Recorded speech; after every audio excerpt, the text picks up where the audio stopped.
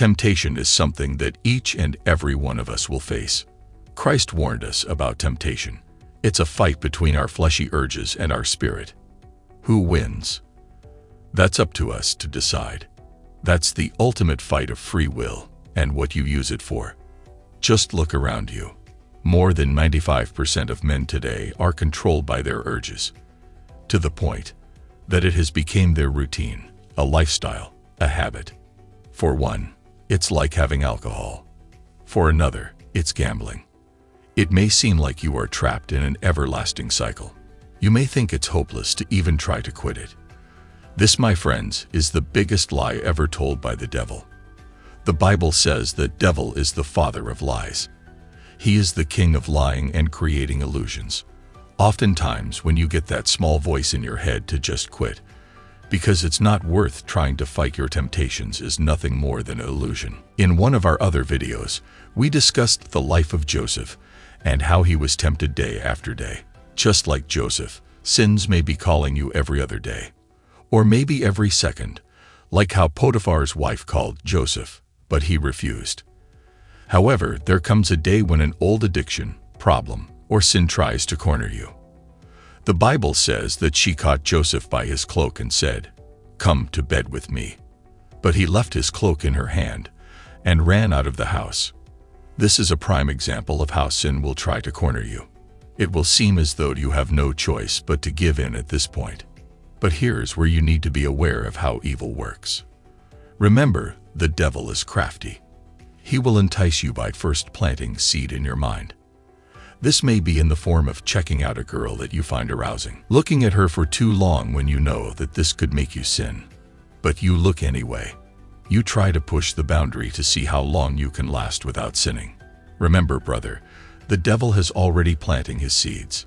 You may think you have not relapsed, and you are still in the safe. But remember, even entertaining the thought of sin is a relapse.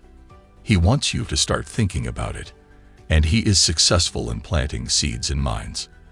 If he successfully lets you think about or commit the sin under pretense, he will present the sin to you on a plate every day. So what do you do when temptation reaches you? When it corners you and forces you to decide? 2 Corinthians chapter 10, verse 5 says, "Cast down imaginations and every high thing that exalts itself against the knowledge of God, and bring into captivity every thought to the obedience of Christ." So the first step is to control your imagination. Instead of trying to stop imaging something, focus on imagining something in particular. For example, if I told you to stop thinking about a white elephant, it's very likely that is exactly what you will end up doing. So if you want to stop imaging a white elephant, simply imagine something in particular, such as a yellow car or someone running. Now that you have stopped imaging about that particular sin, you must take it captivate and put it under the obedience of Christ. This step is simple. Bring to your memory the promise of Christ, why he died for you, the purpose of his blood. If we go back to Joseph, remember what he did. As soon the woman took hold of him, he left his cloak in her hand and ran out of the house. This is what it means to flee from sexual immorality. The word flee means to run away from a place or any dangerous situation. Now, what did Joseph do? He ran away from Potiphar's wife and hence sexual immorality. Sexual immorality is the only sin that you don't fight against. Listen to that again.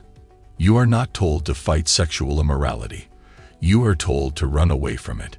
To flee from that situation, you need the strength of God and the Holy Spirit. But unfortunately, people think resisting temptation means closing their eyes and using their entire willpower and hope. That is entirely wrong, and 100% you are setting yourself up for failure. Learn to be practical. Why? Because the flesh is weak and closer to sin. We, as new believers, must crucify our flesh by resisting, fleeing, and running away from sinful desires. Interestingly, the Bible says in John chapter 4, verse 7, "Submit yourselves, then, to God. Resist the devil, and he will flee from you." He will flee from you when you begin to resist the devil. So when the Bible says flee from sin, It means to run away from sin and run straight to God. When you run towards God, it's a territory where all urges and temptations dismantle. They simply don't want to follow you there.